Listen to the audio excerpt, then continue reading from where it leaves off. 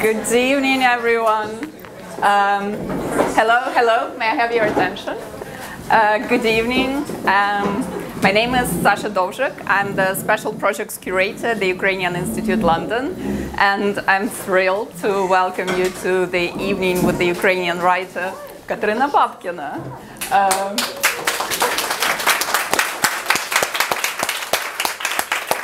Привіт, дякую дуже. It is such a pleasure to welcome Kateryna here in London and to have her tonight with us. I'll do a very short introduction and then we'll just immerse ourselves in the world of Ukrainian poetry and Katya's magic.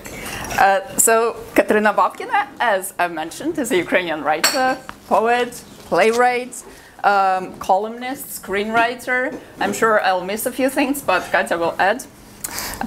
She's the author of one novel, Sonia, two collections of short stories, Happy Naked People and Lilu After You, and a novel that is told through a series of short stories, which is absolutely fascinating. It's called My Grandfather Dances the Best.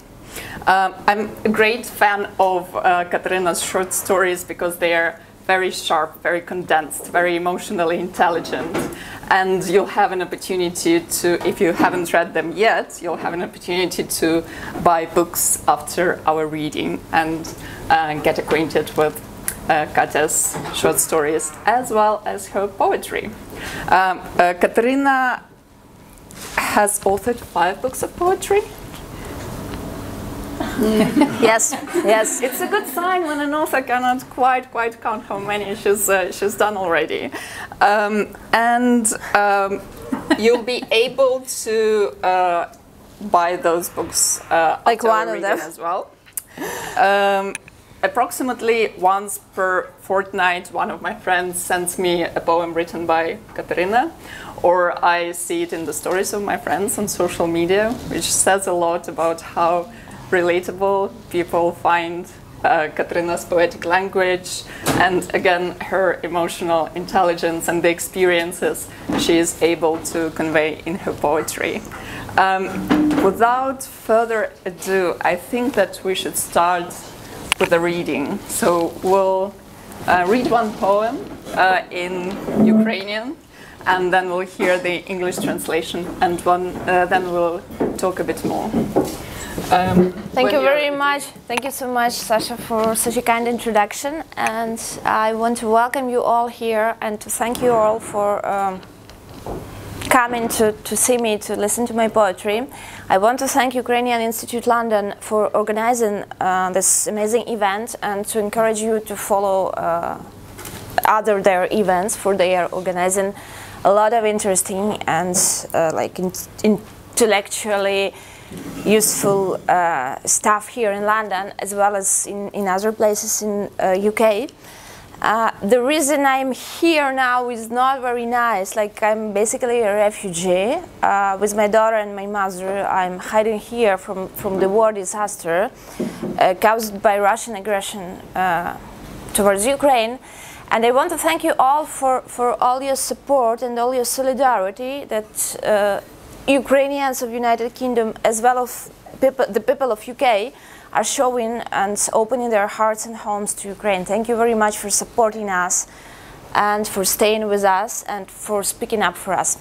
I'm gonna read poetry in Ukrainian. We're gonna have a discussion in English.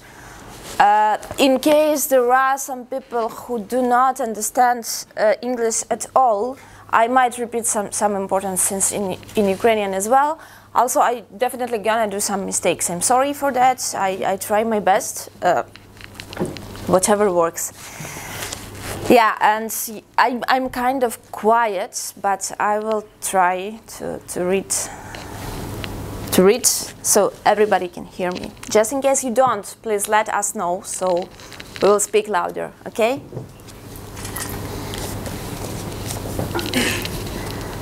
Не питай мене, як я.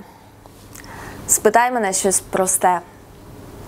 Подивися, моє волосся тепер так швидко росте, ніби має окрему, цілком конкретну мету, коли все це скінчиться, я ним тебе оплету. Не кажи мені, як ти, щось легше скажи мені.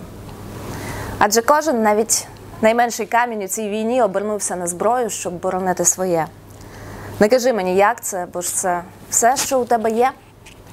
Коли дзвін б'є на сполох, ударна хвиля під дих, навіть мертві з землі цієї встають за своїх живих, і як вони виють тоскно голосами нічних сирен, не кажи мені, бо для такого навіть немає імен. Бо для такого немає ні часу, ні місця, ані вимірів, ані сфер. Але все це відбувається просто тут і тепер, серед затишних ринків, приміських дворів, нічних забудов. І все, що після такого може зцілити, то хіба любов. Любов зможе стулити докупи розчахнуті ран краї. Зможе живити собою потужні ріки та ручаї, зможе змити наругу, оплакати щедро кожну пролиту кров. Але поки це все не скінчиться, не кажи мені про любов. Краще, допоки зблиски нічні змінює передранкова синь, взагалі нічого не кажи мені. Відпочинь.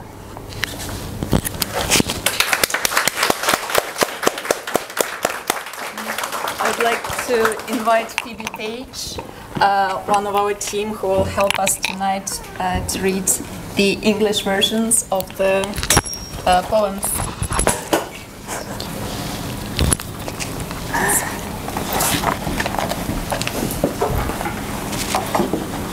Don't ask me how I am. Ask me something simple. Look how quickly my hair grows now. It seems to have its own special goal. When all this is over, I'll braid it around you. Don't tell me how you are. Tell me something easier. Even the smallest stone has turned into a weapon to defend its own in this war. Don't say how this can be true, because that is all you have. When the bell rings in warning and the shockwave takes your breath away, here, even the dead rise up from the ground to defend the living. Oh, how they wail with longing like sirens in the night. Don't try to tell me, because there is no word to describe it. There is no time, no place, no dimension, no sphere. It all happens here and now, in quiet markets, schoolyards, suburban buildings. After all this, what can cure us? Maybe it's love. Love combined together the ripped edges of the wounds. It can feed the powerful rivers and streams. It can wash away the abuse, properly mourn all the spilt blood. But until all this is over, don't talk to me of love. Till the pale light of early dawn replaces the flashes of dark night. Better, don't say anything to me at all. Just rest.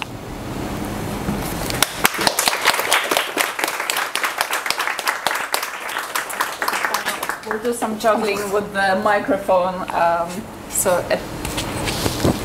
those are two seconds when I can, in advance, to thank the translators of my poetry, which has been translated mostly by Virlana Tkach and Wanda Phipps from New York, but also by Ukrainian translator Leo Hrytsuk, who has passed away already, unfortunately.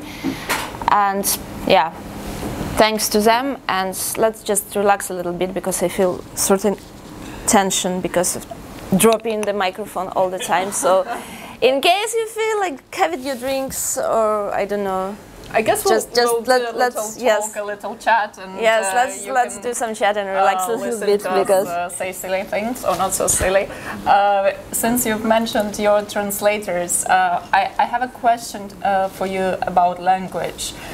Ukraine celebrated the Day of Ukrainian Language on Wednesday, a few days ago, and it was celebrated widely and with a lot of feelings this year, because we finally realized that our language is something that defines us, that distinguishes us, something that we cherish a lot.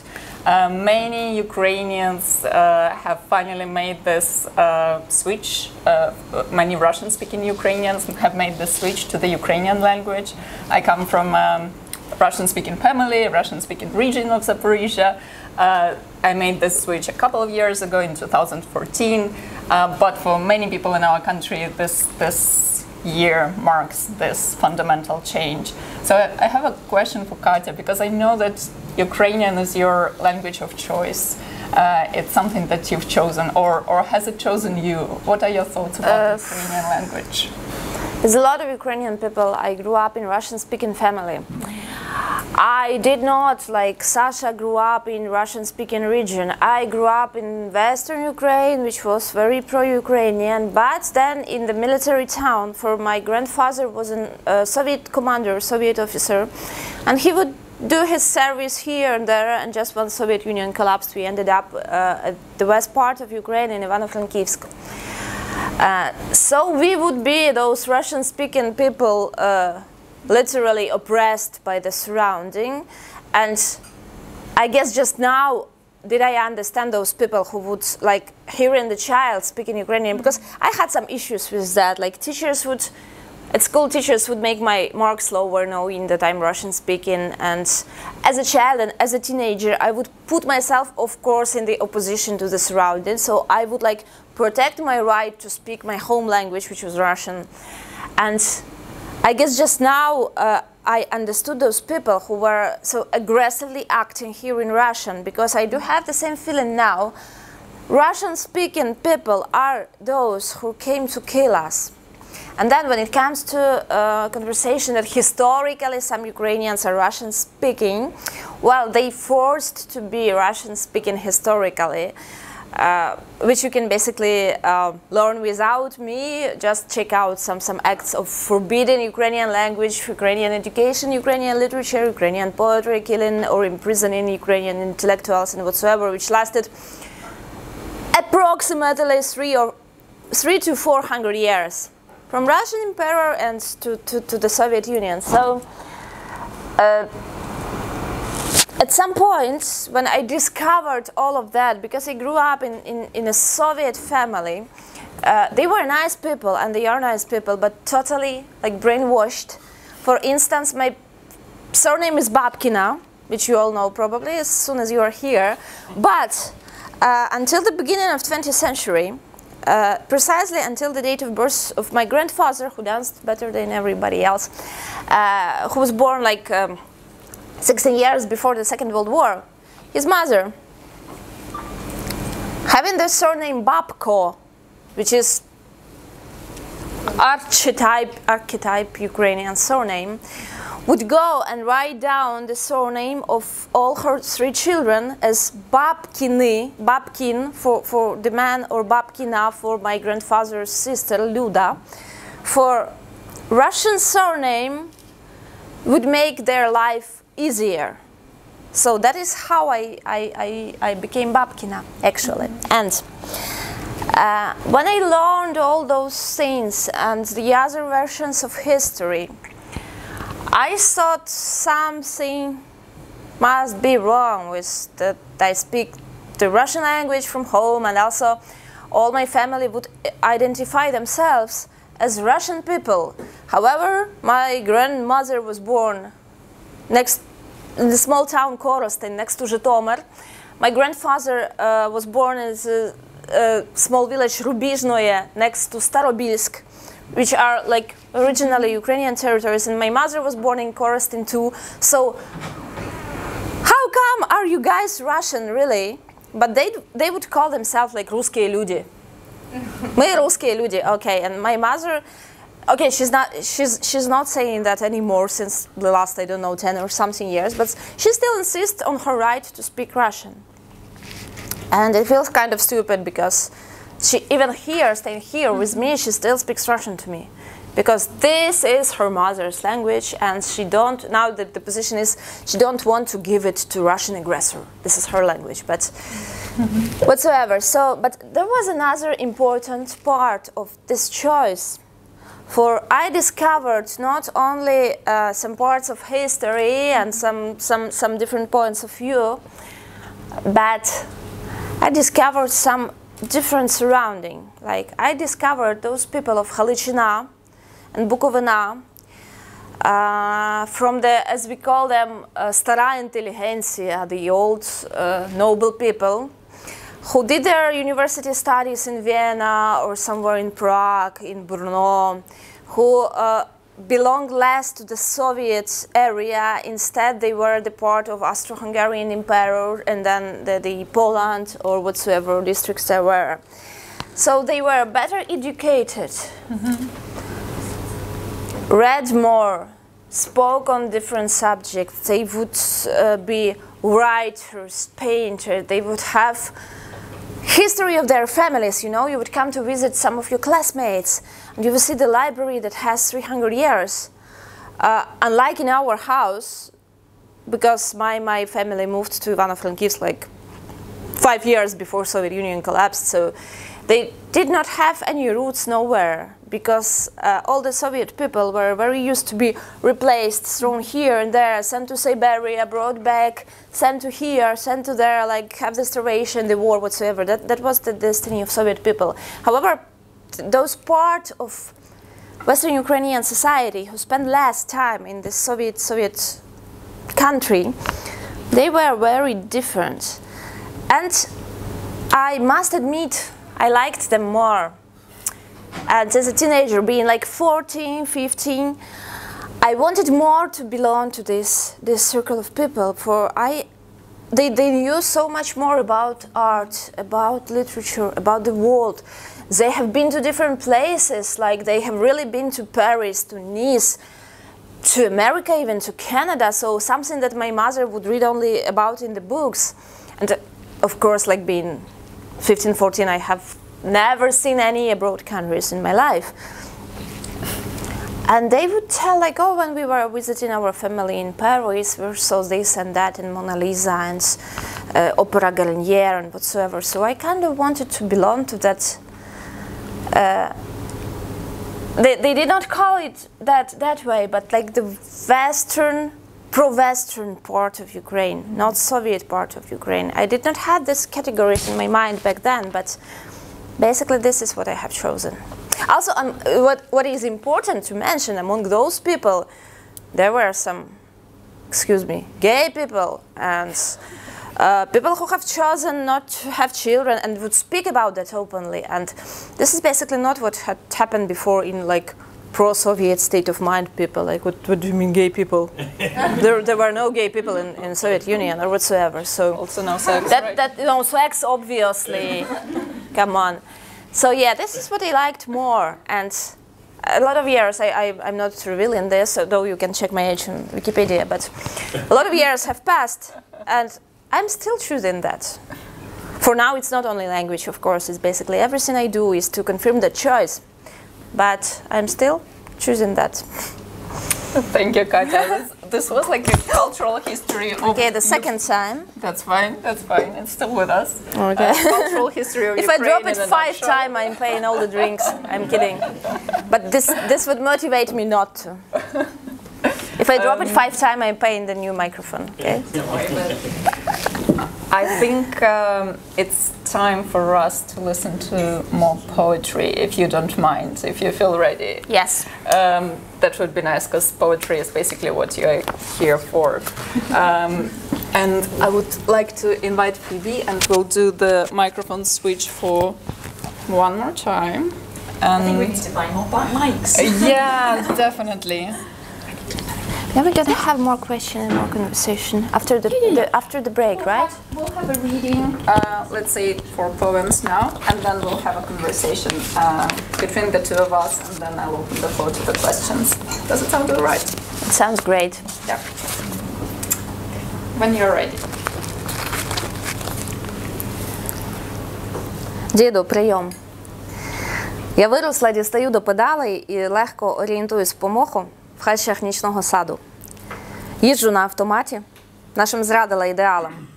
Мені вже не так цікаво, що ж там далі, тим більше, що стільки із того далі тепер позаду. В шахи не граю, все ще не вивчила поіменно всіх бородатих гуру твого історичного комунізму, не народила, не зустріла справжнього мене, але це вже неправда. Стріляла в публічному місці, падала п'яна в сцену, нічим пишатись, все радше із списку різне. А ти би розслабився. Всі навколо дорослі, ані трохи не діти. Нікому нічого не винні, все робимо швидко і не навзаєм. Постійно не вистачає на щось, без чого ніяк не можна радіти. Втім, там, де ти зараз є, ти значно краще знаєш, що таке немає часу і що часу взагалі немає. Мама не вийшла заміж, в мене все та ж освіта. Курим удвох на балконі, їздимо часом за місто. І я засинаю без казок і платівок. Але на початку літа прокидаюся часто і захлинаюся від повітря, світла і світу. Цього прекрасного світу, котрий неясно з чим їсти.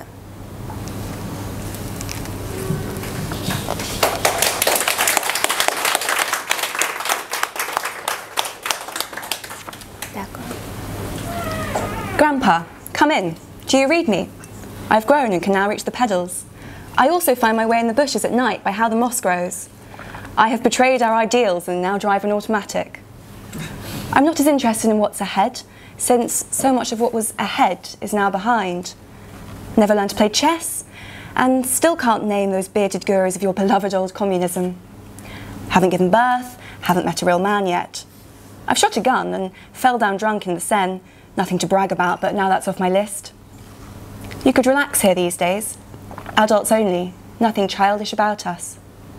We don't owe anybody anything. Everything's quick, no fuss. But constantly, something is lacking, so we're never truly happy. Where you are now, you must know what it means not to have the time, since time is nothing you can have. Mother never got married, but got me educated. We smoke together on the balcony and go out of town once in a while. Now I fall asleep without fairy tales or records. But when summer comes, I often wake up gasping for air, light and life. This beautiful life. Tell me, what does it taste good with?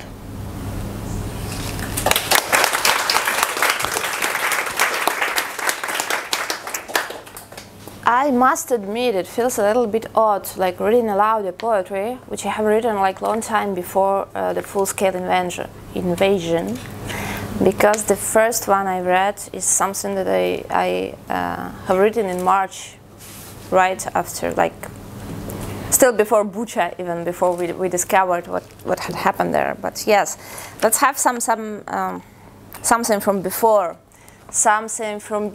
even the war started in 2014. Знеболювальне і снодійне. З міста, котре ніколи не дає тобі спати, пестить тебе так солодко, чавить так безнадійно, друзі просили різне. Соуси, фотоапарати, косметику, якусь мозаїку пиздувату, телефони, насіння, кеди. І тільки Катя попросила знеболювальне і снодійне. Господи, проведи нас в Бруклін без GPS-а. Перепиши нам візи, скончених на постійні, я би здала їй всіх борделів і барів, адреси, я привезла б їй чайку чи чорношкіру принцесу, але вона просила знеболювальне і снодійне. Всі трудові мігранти, бляді, стипендіати, менеджери, няні, бабки діаспорійні, всі, хто сюди дістався в радості помирати, потерпають від болю і моляться на ніч матом, запивають знеболювальне, малячи про снодійне. Катя, над океаном ніч заплутує сіті. На найдальшому стріті, в найбруднішому барі нудить іще до того, як замовив і випив. І всім нам болить так само. Тобі і мені, і дітям рибалок із Чайнатауна, котрі не сплять, щоб ловити свіжі морепродукти для досвітніх базарів.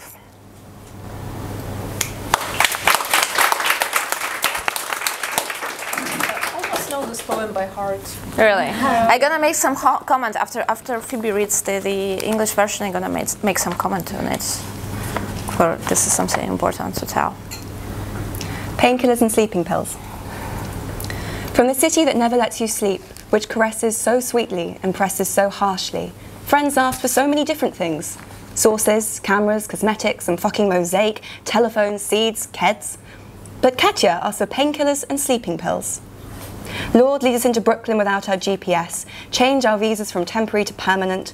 I would give her the addresses of all the bordellos and bars. I'd bring her a seagull or even a dusky princess. But she wanted painkillers and sleeping pills.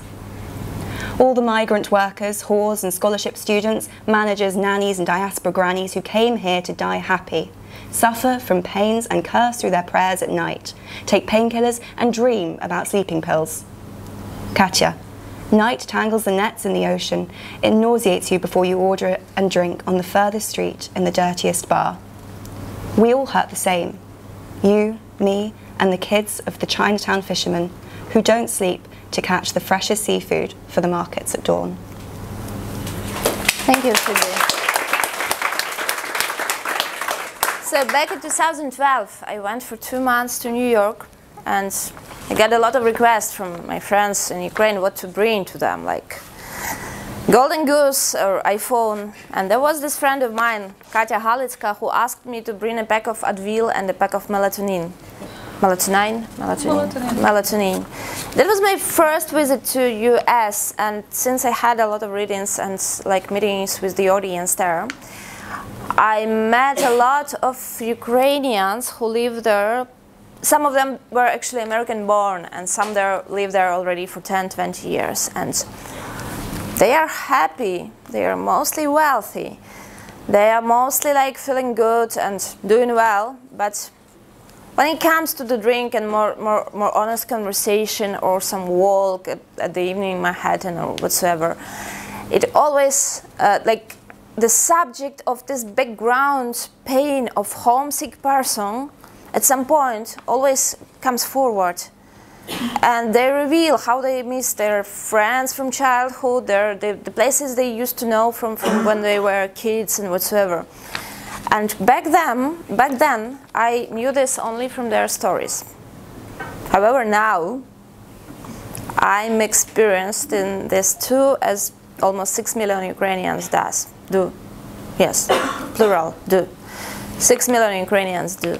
We had to leave our home, and a lot of people are now staying due to hospitality of different European countries, or not even European, like in UK and Canada and US and whatsoever. They stay in fairly better conditions that they used to stay at home, and they have new doors opened for their careers, their everything. But still, they all, but I would honestly say we all, are desperately homesick and craving to go home. Can I put it that way, like grammatically, yeah, craving to go home? That was the comment I wanted to make. Thank you, Katya. And I actually had this question for you as a writer who shares. It was not 4 poems yet. Yeah. Okay. If you don't mind answering this, well, no. We've already ventured in this territory of talking about displacement. How does it affect you as a writer? Because you are sharing this experience, as you said, with 6 million people, but you are a writer. It does not really affect me as a writer. Apart from, of course, in Kyiv, my life was super organized. I had a nanny, childcare, the separate office to work, because I knew my needs before I had a child. It was like child by decision. So, and here, of course, like if I'm lucky enough, in January, I'm gonna finally have 3 hours per day of childcare. And yes, I was really close to getting late here, because I still can't get used to live in the city as big as London. So I'm still having all those issues with transportations, being late, taking the bus that goes in different direction. Happens to me all the time, because you know, right, the trick with the directions. And but those are like, I mean, what really affected me so I have less time to write, less time to concentrate, but writing is really a part of my personality, so this is something I'm gonna always find a way to do before I'm dead, in any condition, under any circumstances. However, I discovered that I can't really write about different stuff except for war, feel of loss, feel of fear, feel of being lost, displaced, like losing all the world you loved. Because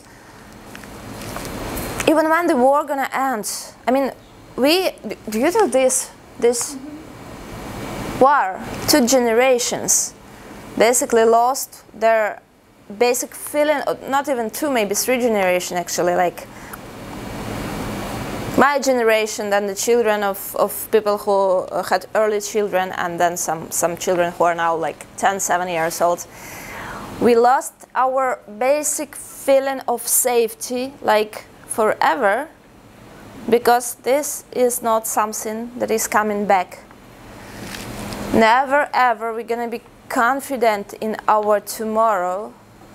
Never ever we will be able to make any long-term plans with an easy soul, like, because we know how easily it all can be ruined.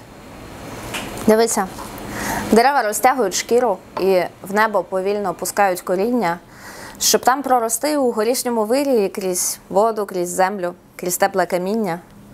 Ковтають пісок у північні лимани, за темним узгір'ям ворушиться море і світло вихоплює краплі туману з повітря, що мов молоко непрозоре. А ми відчиняємо вікна і двері і мовчки повторюємо завчені сури, бо ніжність – така нетривала матерія, вірність – така ненадійна фактура. Хоч відстань між нами доволі безпечна і ковзає вітер, не пальці по шкірі, хоч ми не дерева. Але безперечно, колись ми також проростемо у вирії.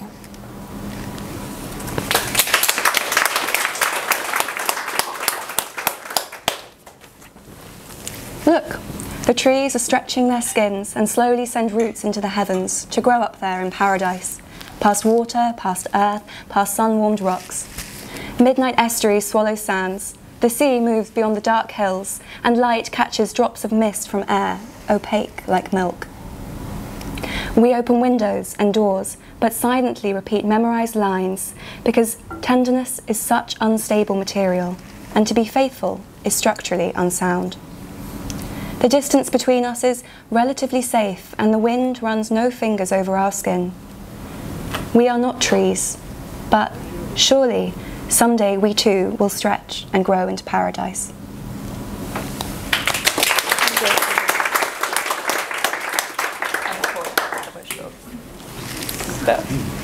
Все міняєш на ходу. Ah, that's gonna be the Christmas one. The New Year one, rather, because in Ukraine, in post-Soviet part of Ukraine, they would not celebrate Christmas, of course, for there was no Christ in Soviet Union, but the New Year Eve. So this is something also like far from before everything had started. Вона ніколи не ходить одна в кіно. Вона припасла паперу і трошки клею, і ось утеплила вчора собі вікно, і все, що з нею було так давно, що ніби було не з нею. Її ніхто не чекає в святкову ніч. Книжки та іграшки збилися пліч-о-пліч і дивляться з осудом з шаф у її кімнаті. Вона удає, що не знає, у чому річ. Вона прибере, покурить і ляже спати. Колись у неї був друг, а тепер нема. На диво вчасно прийшла цьогоріч зима, на дворі сніг, і у вікнах горять ялинки, і серед цього всього вона настільки сама, хоч виючи, велась на стінку. І от годинник усе показав і пробив. За вікнами в небі районний салют, як дешеві квіти. Їй теж, може, хочеться різних казкових див, і вона б загадала собі, щоб він подзвонив, але мережа і без неї всю ніч забита. Тож вона лягає сама, у ліжко для двох, замкнувши двері, закривши усі фіранки, сховавши себе від святкових чужих тривог. І в тиху кімнату приходить змучений Бог, шукаючи місце перепочити до ранку. І ті, що чекали дива, нервують. Коли ж і жлобські салюти ще десь вибухають досі. А Бог сидить невеличкий, як мудрий миш. І думає Бог, як добре, що ти мовчиш, що спиш і нічого не просиш. Дякую.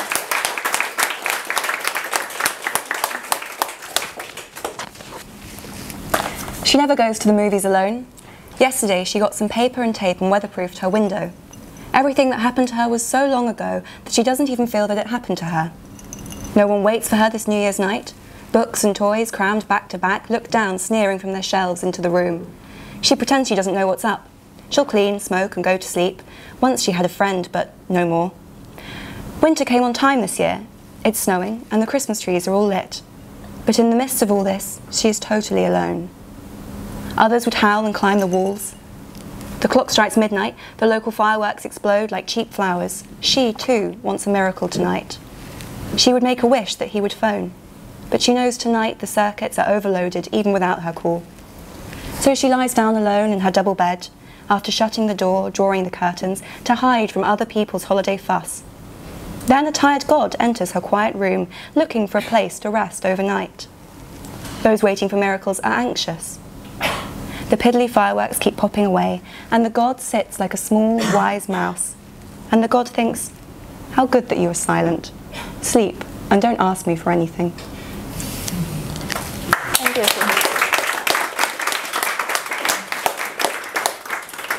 I'll steal my microphone. Oh. There is this logistical procedure. Thank you. I think that after the New Year poem, it's appropriate to ask you about the future, because you know, like everyone who comes to Ukraine usually points out that Ukraine is a country that is oriented towards the future. And I'm just wondering, like, obviously we're living in this historical moment and there is no going back to the precedented times, and this experience will probably change us forever. And I want to ask you, how do you feel about the future, and what is the future for Ukrainian poetry and for Ukrainian literature? How this experience will change us? So from the pragmatical point of view, talking about Ukrainian literature and Ukrainian poetry, this experience, of course, gives us a future in the world literature. For now, everybody is curious about, wow, Ukrainians, what do they write? What films do they make? What do they do in terms of theater, art, and whatsoever? But I mean, like, normally people are buying that children. That is the market. That is how it worked. However, we all would choose, of course, not paying this price. Not paying the price of a single life for this promotion opportunity. Then how it gonna change us? Sasha, I have no idea, for this did not even end now. I mean, the Second World War had changed like 3-4 generations, and probably was ending at my generation. So we felt distant enough starting to talk about it. So I and a lot of other people were able to write like books about that, about the different experience of Second World War, and Ukraine participating in like real Second World War, not the one from Soviet books, or not the one from other point of view where Ukraine was rather blinded as a part of Soviet Union. No, nobody would rather consider Ukraine as a separate participant and separate country. So, and then what is happening now did not even end now. We don't know how long it's gonna last. How many more people, friends, lovers, children we're gonna lose. What's gonna come out of it? Maybe in the next few years, Ukraine gonna like expand its territories a lot. So there are gonna be like new contexts. Though we don't need, of course, any other territories. We would love just to keep our country in our borders and do it our way, with no fucking interruption from the northern neighbor. But so how can I answer your question? I mean, it definitely gonna change everybody, not only Ukrainians, not only those people who are there. It's gonna definitely change the world, what is going now. Like, I loved it, like as Oksana Zabushka put it, said she was having some meeting, I believe in Warsaw or in Stockholm. This Ukrainian writer, like the famous, the big one. She's not physically big, she's like more or less like me, but she's a big one, so she writes also big books as well, and good books. And somebody asked her like, but how you want the international community to react for not to start it all? And she was like, come on, it all had already started. So this is gonna change the whole world, not only us, not only me, not only you, not only Olesa, not only you guys, not only those who now like welcoming Ukrainians in their homes, not only those who participate this or that way. They're gonna change literally the future of the whole world, but we don't know how. Of course. I mean, if they start bombing Chernobyl again, you know, it's gonna change everything very dramatically and unexpectedly. So probably we're gonna end up in 200 years talking with the two heads and everything, you know, like that's. I'm trying to be optimistic, you know, but there are options. There are options. So yeah, I just simply can't answer this question. This Friday, my daughter has her birthday. She's gonna be 2. So I was brave enough to order a cake, helium balloons, and invite some people in. That is my future. After what we have experienced this winter, 1 week planning horizon is a huge, like, long time planning for us, really. And yeah, that's the future. That's the future. My daughter is growing. She's safe. She's gonna know she's Ukrainian. She's gonna know how to protect herself, whatever happens. She's gonna be 2 on Friday. That's it. Birthday. Happy birthday to your daughter, my dear.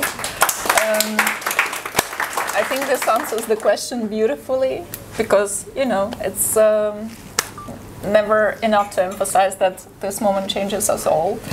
And luckily we have voices that will help us put this experience into words and help us explain ourselves and what we've been through and what we will be through in the nearest future. Okay, this one gonna contain something like matyuki. Swear words, obscene language. So if you don't like that, just somebody lost the book. We've got a So if you don't want to hear that, you can just close your ears like that, and when it's over, I will give you a sign, like then you can open them again. Кіт у чоботях. Це мої поля і мої сади. Це мої фортеці у далині, мої пасовиська біля води і мої рибини на мілині. При дорозі яблуні і айва, зеленіє хміль, зріє виноград, все моє. Трава у траві мишва, а над нею мат польових бригад. Мій чумацький шлях і в могилах прах. 47 чудес, всі АЕС і ГЕС, дим вогнів в лісах, і кадил в церквах, і туман увесь, із озер, і плес. Це мої комбайни і трактори. Фабрик, чорний піт і лихоманка жнив, сутінки зійдуть на мої двори, і мої жінки заведуть там спів. Це мої кордони і наркота. Це мої наливки і самогон, це мої сини в теплих животах достигають в мріях про закордон. Мої божевільні від дня до дня восхваляють Господове ім'я, це моя країна. І вся хуйня в цій країні також лише моя. То чого ж ти хочеш, безжальний світ? Що ж мене висмоктуєш у журбі, я і певний блід, і смачний обід, і жінок, і рибу віддав тобі.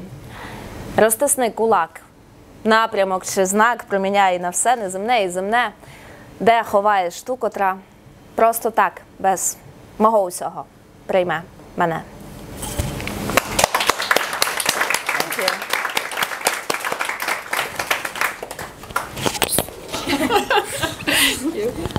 Work it out.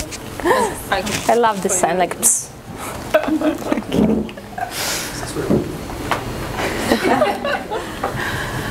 Puss in Boots. These are my fields and my gardens. These are my fortresses in the distance, my pastures by the water, and my fish in low water. Apple trees and quince trees by the road, hops growing green, grapes growing ripe. All is mine. Grass, mice in the grass, and fields brigades, foul language above them. My Milky Way, and the dust in the graves, 47 wonders, all the atomic power plants and hydroelectric power stations, the smoke from fires in the woods and from thuribles in the churches, and all the mist from the lakes and stretches of water. These are my combines and tractors, and the smoke from the factories and the harvest's fever.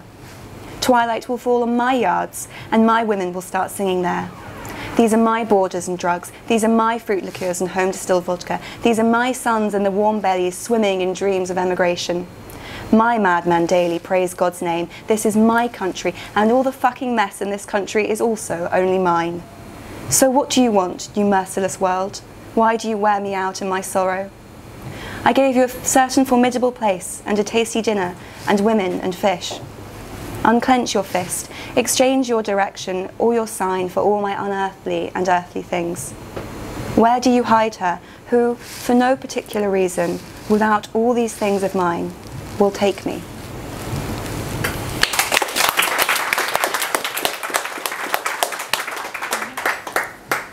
Ніжність, прозорий, беззахисний бог дрібниць. Крихітний ембріон у горлі між виголосом і вдихом. Ніжність, коли уночі з чужої квартири ніяк не знаходиш вихід і дослухаєшся обережно, хто тут де дихає. Ніжність в тобі живе і тебе ж і їсть, по собі не лишає ніц. Ніжність – поламані промені в склянці, де лайм і коктейльний лід. Ніжність – це коли відстані починають ділитися тільки на до і від, коли заворожено дивишся, як він спить до самого ранку. Ніжність, коли зимою на губах від поцілунків ранки залишають в гігієнічній помаді кривавий слід. Ніжність – приглушене, тепле світло готельних спалень. Затиснених у кулиці льодяників кольорове скло. Ніжність – це коли мастить тобі тату на потилиці п'яний кремом дешевим від сепсису і запалень і дує, щоб не пекло. Ніжність – це коли впізнаєш шелест шин авто серед міської тиші. Зморщений слід від резинки на животі, на плечі, непомітний прищик. Ніжність – рандомний і безглуздий набір деталей. Перепустка у щось, що може статися далі або статися ближче. Дякую. Tenderness is a transparent and defenseless god of details, a minuscule embryo in the pause between voice and breath. Tenderness is when you can't find the door out of someone's apartment at night and have to listen carefully to people breathe. Tenderness lives inside you and at the same moment devours you till there is nothing left. Tenderness is a shattered reflection in a cocktail glass with ice and lime. Tenderness is when distances only mean to or from. When you watch him sleep till morning. Tenderness is when lips chapped from winter kisses leave bloody traces on your lip gloss. Tenderness is the subdued, warm light of hotel rooms, multicolored candies melting in your hand. Tenderness is when he wipes the tattoo on the back of your neck with a cheap antiseptic, then blows on it so it won't hurt. Tenderness is when you recognize his car's tires in the silence of the city, a crease from an elastic band across the belly, an invisible pimple on the shoulder. Tenderness is a random and senseless collection of details, a ticket to what's happened so far or so close.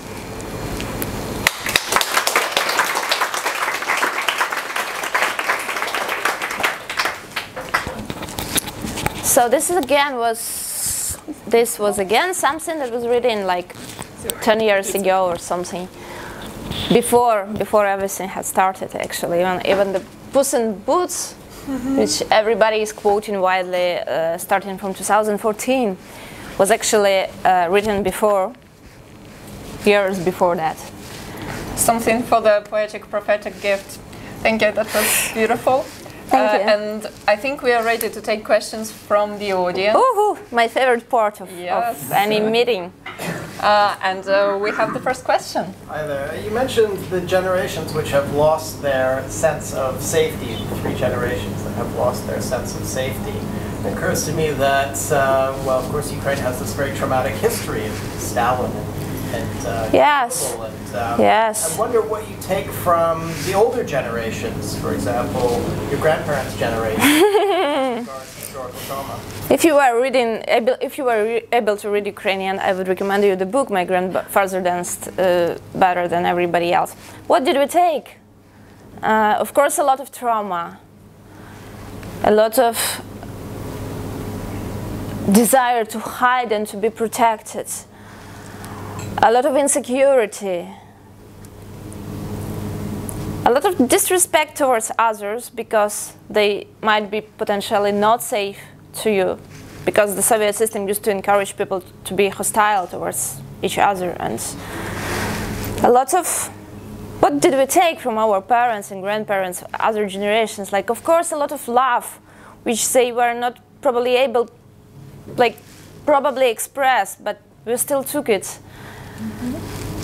A lot of fear for our future, a lot of desire to make our life better in terms of their imagination, in terms of their picture of the world, which did not always obviously made our life better and sometimes made it worse. A lot of craving towards better life, towards something that would let us open up.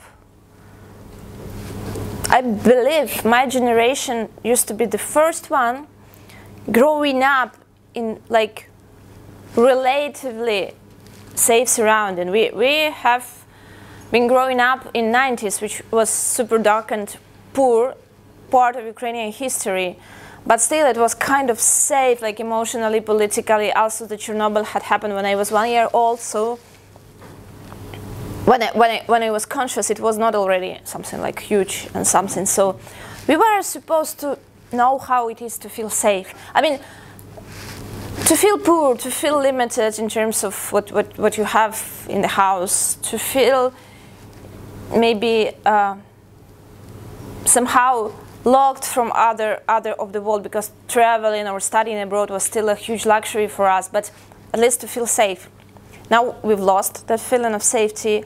I personally lost it this February, and normally like half of Ukraine, like the eastern part, okay, not the half of it, but 1/3 of it, people from the eastern part and Crimea lost it 8 years ago. And so now probably my daughter's generation has a chance to gain back this feeling of safety, because she did not realize what had happened, why did we left in the bomb shelters at nights in Kiev. She was a super happy child, the happiest child you could ever find in a bomb shelter. She loves dogs and cats. And people coming to the basements, to the bomb shelters, would of course bring their animals with themselves. So there is no any Sunday park, even Hampstead Heaths can't be compared by the number of the dogs and cats to those bomb shelters. So she had never seen so many dogs and cats at one place. She was super happy there. And she enjoyed 4 days at the border, in the line, at the Polish border, with no gasoline, -12 temperature, no food, no water, just you are trying to escape because they are bombing the cities and you don't know where they're gonna stop. And she was like, oh my God, we can eat in the car. I can throw things around and nobody says anything. Some people come and take me to their homes to wash me up. Wow. And she's enjoying her new friends here, as well as she enjoyed in Wrocław. And she enjoys all the new toys, because of course we are not able to move all the toys with us from place to place. So in every place we are getting new toys, a new bed, new stuff. She's super happy because of that. She does not understand how unsafe we are, what is going on. So she does not have this trauma, and her generation has a chance to feel safe again. Because children, I worked, when first 5 months of the full-scale invasion, we lived in Wrocław, and I worked with children there a little bit, and those who are 5, 6, 7 years old, they are already like slightly broken inside by what had happened to them. I'm not talking about those who had witnessed some awful things, or who lost their parents or sisters, brothers, but even those who just had to be, you know, like thrown to a different country and go through this experience of getting out of the war area. That's it. You did not ask about that, but you asked about what we get from our grandparents. I believe I answered that. But now my daughter's generation is about to be the first one who can feel safe again, hopefully. Fingers crossed. Thank you. Michael? Oh, thank you. And thank you for mesmerizing performance, and all of you for organizing this. I was wondering if you could talk a bit about the impact of the hatred that must now be, the feeling of hatred that must be now permeating an entire population of people. I can feel a level of hatred, that justified hatred, that we could not imagine. It must have an impact on so many aspects of life to feel that kind of anger and hatred towards another country. Just that. Thank you for your question, Michael. However, I don't know how to comment on that. On one hand, I've read a lot of things written by survivors of Shoah, of Holocaust, people who survived Auschwitz and other concentration camp, and what they had written about hatred is, in sake of your own inner peace and your children and people who are around you, you have to forgive and stop hating. However, they have written that like in 20, 30 years after what they've been through. And I don't like hating. I believe nobody does. This is something that ruins you from inside. This is something so energy consuming and so not nice feeling, right? But then I do feel it. And at the moment, in a way, it makes me stronger too. For every second, it reminds me about the purpose of everything I'm doing. I believe we first should win the war and help all those people who are suffering because of it, who lost some important parts of their life. And then we should talk about hatred and the impact of it. It's a complicated and destructive feeling, indeed. But at some point now it is needed, and it is important. I would put it this way. I mean, I truly stand with Господи, як його людина в пошуках? Viktor Frankl and Edith Eva Eger and whoever else wrote about Germans and Nazis after the Second World War and Holocaust. And they all would repeat that you're going to finally forgive if you want to stay alive, if you want to stay constructive, if you want to stay loving, if you don't want to harm constantly yourself and others, you will have to forgive and accept that. But they have written that like 30 years after that ended. So ask me this again in 20 years, please. We'll return to this conversation. Thank you. Thank you, Mike. My question follows on from that, and it's about the writing process. You mentioned that it's only now that writers in Ukraine are able to write about the experience of Second World War, and of course, whoever's writing from the stories that are told by the grandparents, and putting your own view on it. And you wrote about it a little bit in your book as well. That my grandfather dances better than me. And my question is, when do you think you or other Ukrainian writers might be able to write about this war? And I know that you have already written poetry about it, and of course these are just kind of the feelings. Yeah, I've also finished the book and sent it to editor, like recently. But do you think we'll be able to write about this war? Yes, for now we are already educated, and we know that in order to overcome your trauma and to solve your problems, you have to identify them. So you have to be able to talk about that. However, back in Soviet Union, and before, people were so oppressed that they learned not to talk about what traumatizes them, what hurts them, what did they do, what did they witness. So that was the reason why people did not talk about like the generational traumatic experiences. They only now started making films and books and art about like replacement of Crimean people, for instance, to some fucking away districts in Siberia, and about the Ukrainian part of Holocaust, which was also awful, which about the starvation, like Holodomor and everything else.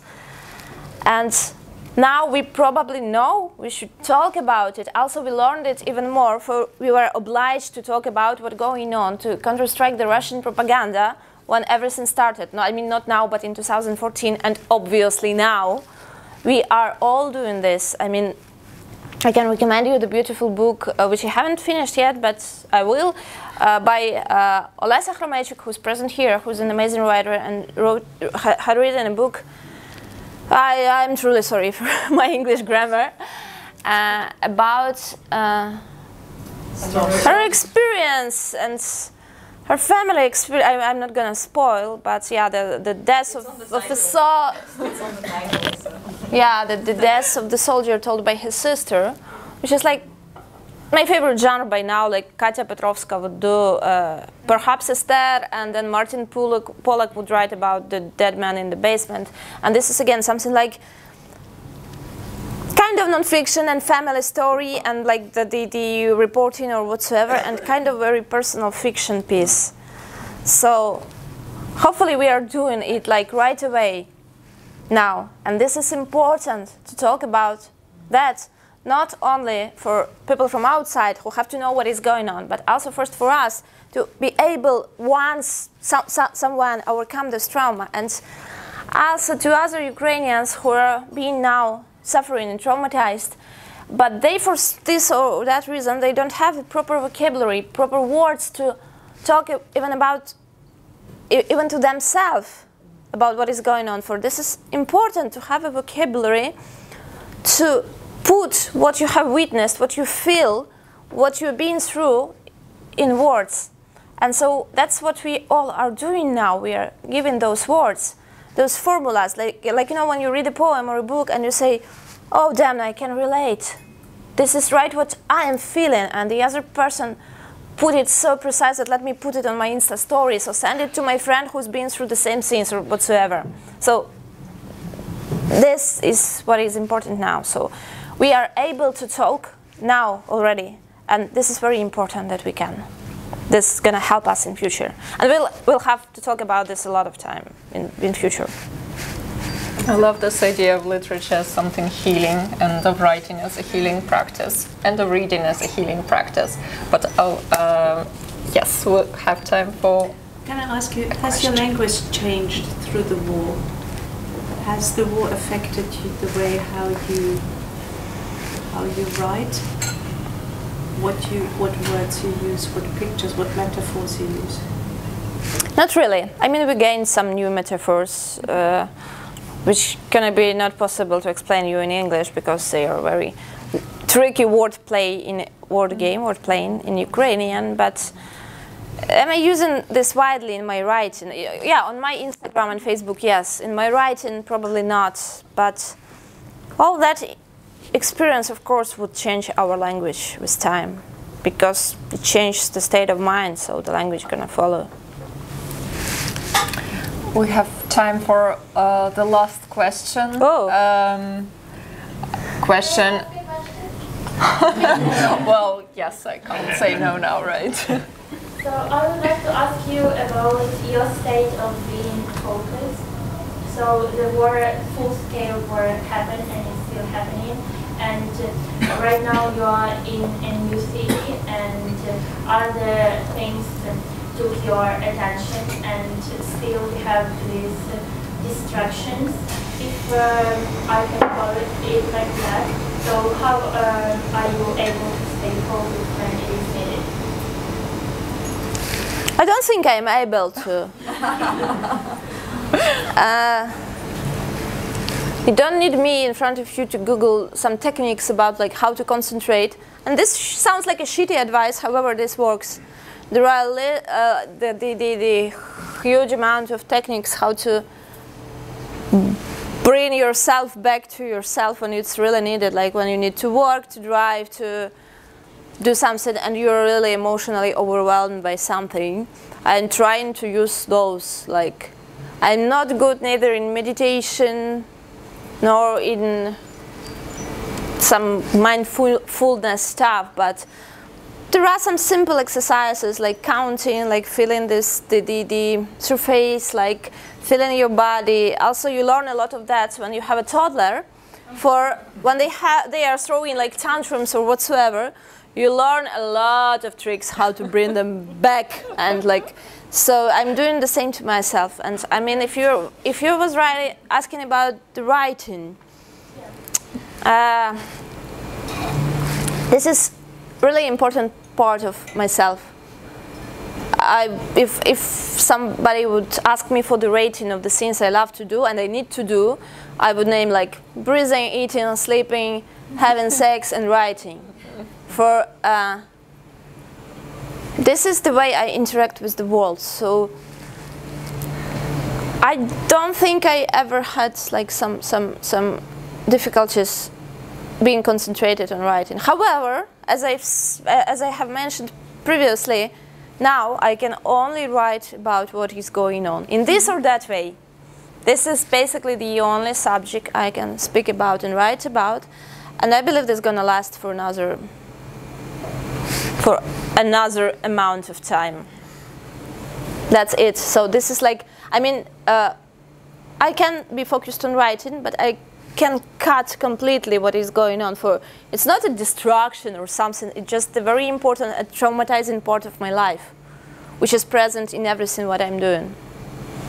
Would you take this as an answer? Thank you very much for the good question. I'm very conscious that there are more questions, but you'll be able to ask them while you're signing your books. And now I just would love to ask Katya to read one more poem before we conclude. This is something I have written back in 2013 because it's dedicated to the Heavenly 100, the people who were killed during the mass protests at Maidan shortly before the war started. And when I wrote this, I thought, okay, before this mass ends, I'm gonna end up and close up, like wrap up every readings I give by this exact poem. Yeah, and it's been like 9 years I'm doing that, unfortunately. I'm gonna stand up for that, I believe.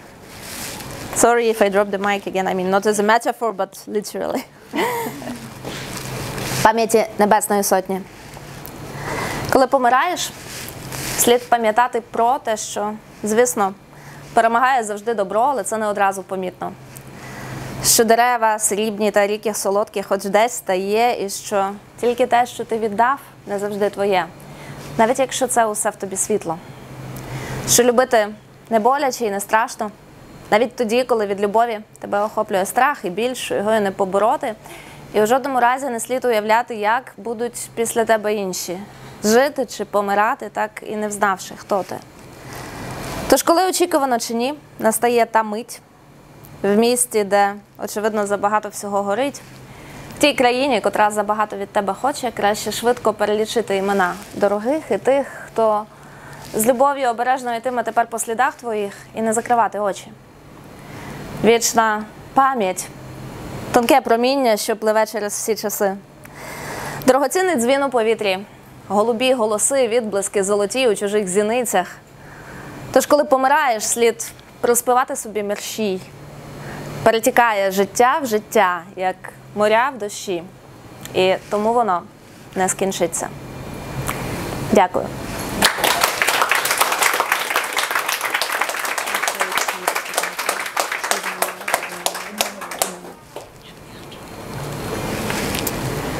In memory of the Heavenly Hundred. When you lay dying, you should remember that, of course, good always wins, but it's not perfectly obvious all at once. That there are at least somewhere silver trees and sweet rivers, and that only that which you have given away is forever yours. Even if it is all the light in you. That loving does not give pain or fear, even when in love you're seized by insurmountable fear and pain. And you should better never imagine how, after you, other people will live or die without ever having known who you have been. So when, expectedly or not, that moment comes in a city where obviously too much is on fire, in a country that wants too much from you, it's better to quickly count the names of your dear ones and those who, lovingly, will now carefully tread your ways and not to close your eyes. Eternal remembrance. Thin rays floating through all the times, precious ringing in the air, light blue voices, golden reflections in other people's eyes. So when you lay dying, you better quick sing to yourself. Life overflows into life like seas into rains, and that's why it won't end.